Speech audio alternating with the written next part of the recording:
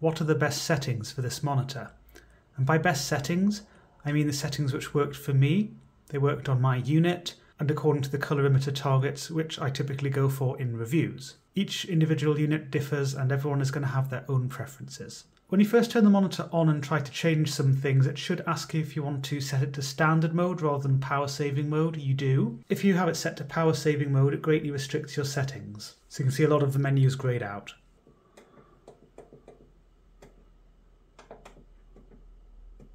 I set brightness to 60 and that got around my usual 160 nit target. But of course the brightness will depend on your own preferences and also your lighting environment. This is also with uniform brightness enabled.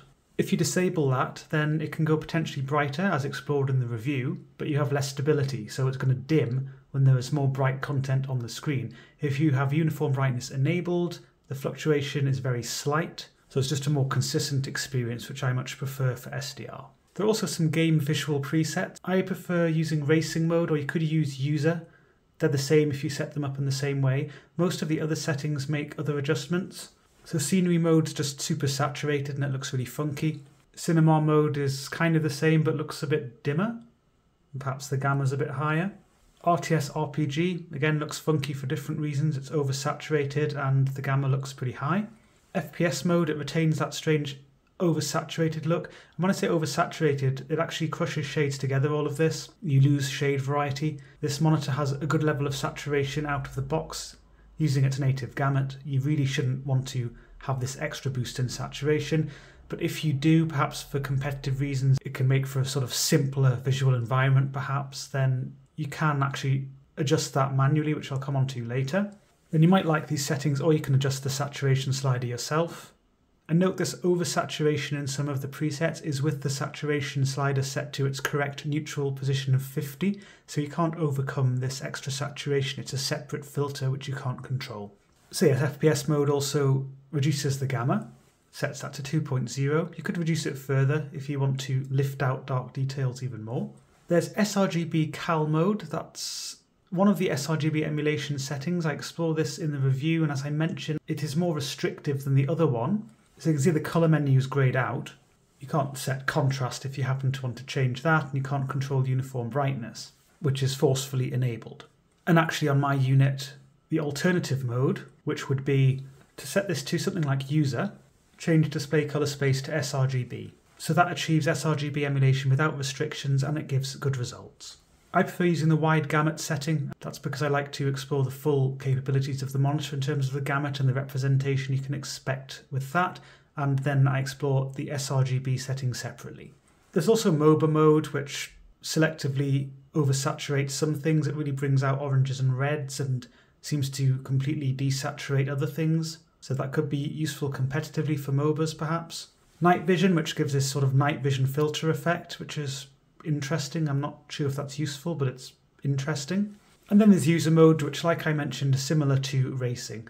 But like racing, it doesn't apply any additional filters. You can just control everything as normal through the menu. So it's nice to have two different presets if you want to make some changes in one and then quickly switch between them. So remember I talked about the shortcut keys as well in the full OSD video I did anyway. So if you press the joystick in or press it to the left, that would get up your menu.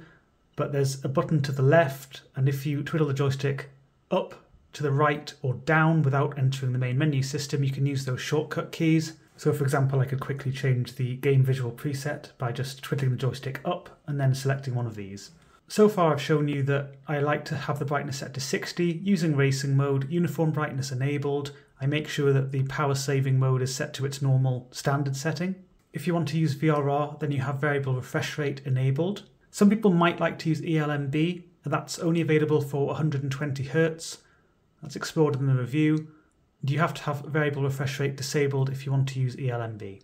So most of the rest I left at default, but color temp I switched over to user, and I set red to 100, green to 97, and blue to 98. That got close to 6500K on my unit with a good neutral green channel, but each individual unit will vary. I'm on Shadow of the Tomb Raider. That's just to show you HDR on the monitor and go through my best settings for HDR. There's a lot less to configure under HDR. Again, you can use VRR at the same time. Brightness is set to 90 by default. If you go to HDR setting and then enable brightness adjustable, which is at the bottom there, I'll just adjust the camera exposure so this is a bit clearer. So yes, if you enable brightness adjustable, you can set the brightness to 100 rather than the default of 90.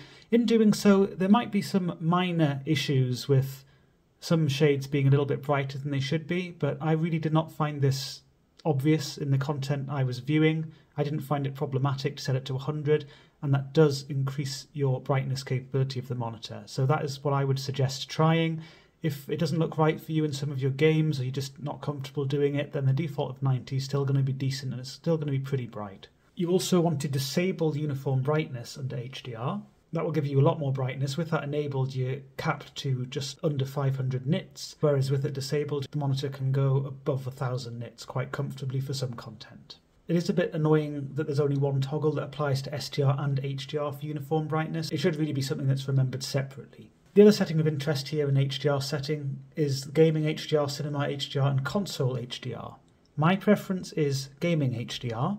It's a good general out-of-the-box setting really. It gives a nice dynamic HDR experience for a broad range of content using the maximum brightness capability of the monitor, so slightly over 1200 nits. It's the one that's most consistent with other standard HDR modes on monitors, so it's good for me in terms of apples to apples comparison. As always, some content provides a better HDR implementation than others, and I'd suggest making use of any in-game calibration sliders and, if you like, additional HDR calibration tools. Cinema HDR appears similar to Game HDR, including on content I viewed on the PC using the Netflix app, although it could potentially work better for some movie content. Perhaps, I'm not entirely sure, just perhaps. Console HDR, that definitely has its uses, that mode, it's a little bit different. It supports something called HDIG, which some PC and console games support. Generally ones that have their own little calibration slider will support this. It can improve the tone mapping accuracy based on the content itself, rather than using more general so-called dynamic tone mapping data. It appears to be hard clipped to around 700 nits on this monitor. HDIG relies on HDR calibration provided by the game's HDR calibration tool or system HDR calibration data on games console, or for PCs if you're using something like the Windows HDR calibration tool and you've profiled the monitor using that. People generally find that this provides a more dark biased representation of things, which some could find too dark, but on titles which implement it well, you should still get a huge amount of variety with a great array of medium shades and good highlight detail, at least up to the 700 or so nits limit I mentioned earlier. So I know that was a little bit of a long-winded explanation, but it is important to know how these differ, and again, the Game HDR setting is my general recommendation. It's a good general setting. If I go to the calibration screen for Shadow of the Tomb Raider, with Game HDR for example, I can pull this all the way up. The monitor can use its maximum brightness. If I switch over to Console HDR, however, if you recall, the accurate calibration is with a 700 nit or so limit, so HDR luminance has to be dragged right down to there, or possibly at a push there. This will depend on the game. It's not going to be about halfway for the slider on every game, and some will have actual values as well. So if you're using the HDR calibration app on Windows, this is a 10% window it's showing here. You can go about to there with the Console HDR setting. If I switch over to Game HDR, Gaming HDR, you can go further. And this does actually show values on the slider, so that according to the slide is up to around 1200 nits, whereas with Console HDR, it's around 700 nits. And the same applies to full screen white. It's going to be going up to around 700 nits. That's what it's calibrated up to. And just for completeness, I'll just show you Gaming HDR. Again, you can pull that further, up to 1200 nits or so. So yes, Gaming HDR and Console HDR, they both have their place. Gaming HDR, I would recommend having a play with that to see how you find it. Good general setting. If you don't mind lower brightness and you want greater tone mapping accuracy on some games, that's where Console HDR comes in. And the Cinema HDR, I'm not entirely sure what advantages that has. I didn't notice any. It was just similar to Gaming HDR most of the time. The other setting to be aware of, or settings, screen protection. So there's something enabled by default called Screensaver. If you enable this, it appears to dim the edges of the screen. It kind of has this vignetting effect. It's similar to CPC, which is used on some LG OLED screens, and usually you can't disable that unless you go into the service menu. I find this quite annoying, this feature. So to maximise brightness and uniformity, I would recommend simply turning screensaver off. The rest, it's really according to your own preferences, or most of it is. Pixel cleaning is a cycle, and it says there when it's activated, the monitor will be unavailable for around 6 minutes. Would you like to activate it? Now, most OLED screens will just activate their cleaning cycle when you're not using the screen, so it's in standby or you turn it off and then automatically do it if it needs to be done in the background. I prefer that way of doing things, but ASUS seems to prefer you to manually run the cycle. You can set it up with a shortcut key, so if I just press the joystick down, I can quite quickly run that cleaning cycle, but it does seem to be something you have to do manually rather than this monitor automatically doing it at a set schedule. There is a reminder feature, so that will remind you to run the cleaning pixel cycle. It'll give you a message for about, I think it's 10 seconds on the screen towards the bottom right, just to remind you. And you can set that to 8 hour, 4 hour, or 2 hours. Personally, I would recommend just doing this if you're not using the monitor, if you're having a meal or something and you've been using it all day, then run it. Maybe run it a couple of times a day if you're using it a lot in one particular day. I think 8 hours is a fair interval, 8 hours of use of the monitor, sort of running it every 8 hours, cumulative use. That seems to be a decent schedule in my opinion. So it's up to you how you do it. Just be aware that once the monitor's off, so it loses signal to the system, you can't then run the cycle, so you'd need to start running the cycle before that signal is lost. There's a screen move feature. As you can see, I just left it at middle, which I believe is the default setting. I didn't find it annoying. It just occasionally nudges the image into the active area, so it's got an active area of pixels around the image, which the screen can move into. It just moves in each direction every now and then. And that just means that some of the pixels are displaying different content. It's really mainly designed to reduce image retention around edges of some objects. It's not going to affect larger static objects. So for example, if you look at this ball here, if it nudges everything just slightly, then the pixels are still going to be pretty bright, and some of them are actually going to be displaying exactly the same shade anyway. So it's not exactly a magic solution, it's just one of the mitigation measures.